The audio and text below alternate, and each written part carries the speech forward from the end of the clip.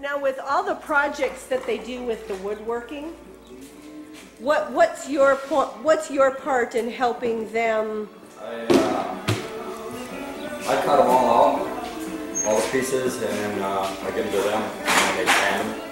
Okay, so then you put the pieces like... Yep, I just cut out all the pieces, and then they sand them, and then I put them back together for assembly, and then they either paint them or stain them. I don't know if you can see it, but some of this stuff is from last year, or this is this year's auction.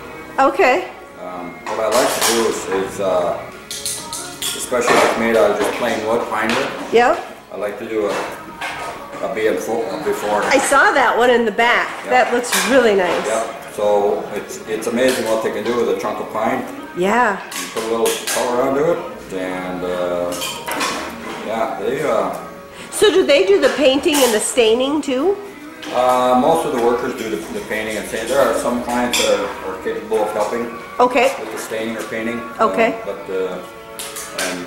Yeah, I think most of them. But they, yeah, I assemble it and they paint it and stain it, whatever needs to be done with it, or if it's just natural like this coffee table, it's just going to be whatever it is, it is.